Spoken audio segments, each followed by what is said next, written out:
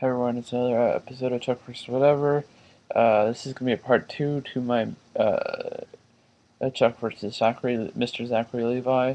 Um, I've been tweeting him or trying to. Yeah, I've been tweeting him. I tweeted him at least 8 times at this point.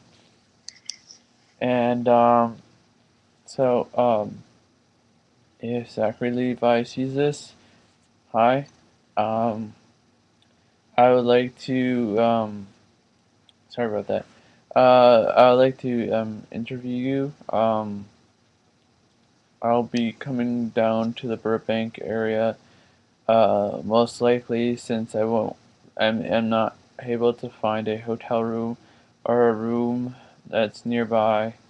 Your Nerd HQ thing that I'll most likely be seeing coming by in Burbank around uh, September. So yeah. Um, just like before, if you want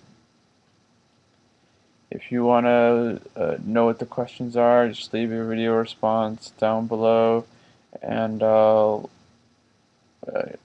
just I'll let, I'll put what my um, Twitter account is down below, and then you can tweet me or you can add me, and then I can give you a direct message on what my email address is, and so yeah. Um, if you can do this, please let me. If you can or can't do this, please let me know either way. So I'm not wondering months and months from now when I do come. So, anyways, please let me know. It's day 149.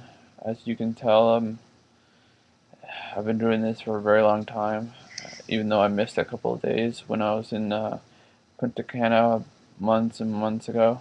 But anyways,